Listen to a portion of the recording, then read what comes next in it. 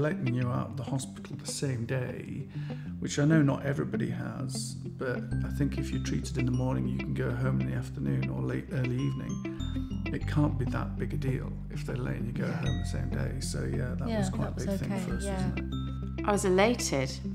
Firstly, because it was nice not to stay in hospital, and secondly, it was my son's birthday the next day.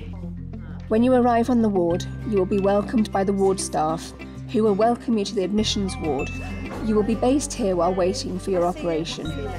The person who brought you to the hospital is welcome to bring you to the ward, but due to limited space, it is not possible for them to wait in the waiting area with you without prior arrangements.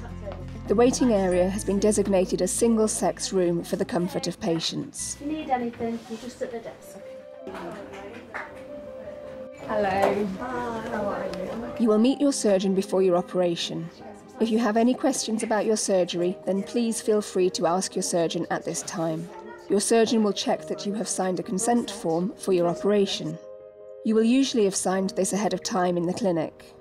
Your surgeon will check information in your medical notes and will also ask you to confirm which side is to be operated on, and will draw an arrow and write the operation name on your skin near the site of your surgery using a marker pen.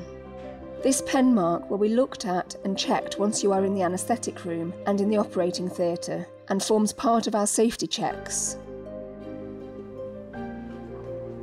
You will meet your anaesthetist before your operation.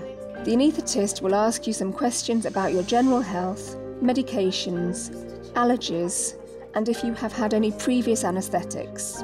They will ask you about your teeth, whether you have any loose teeth caps or crowns, and ask you to open your mouth to help them plan the anaesthetic.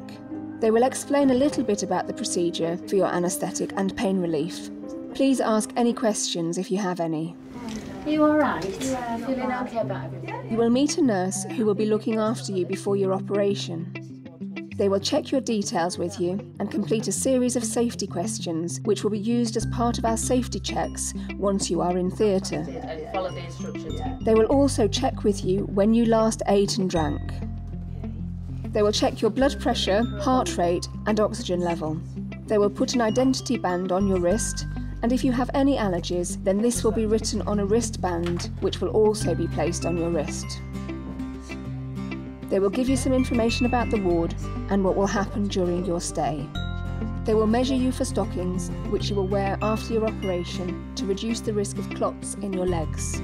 You may not need to put these on before the operation, as we use a calf compression device called Flotrons in theatre.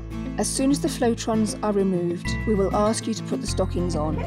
You will be given instructions about how to put the stockings on, and you will also be given instructions on how to fasten your gown.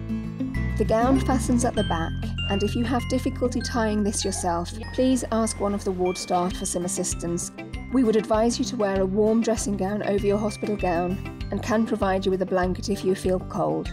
It is important to keep warm before your operation, as it has been found that having a normal body temperature helps with wound healing and recovery.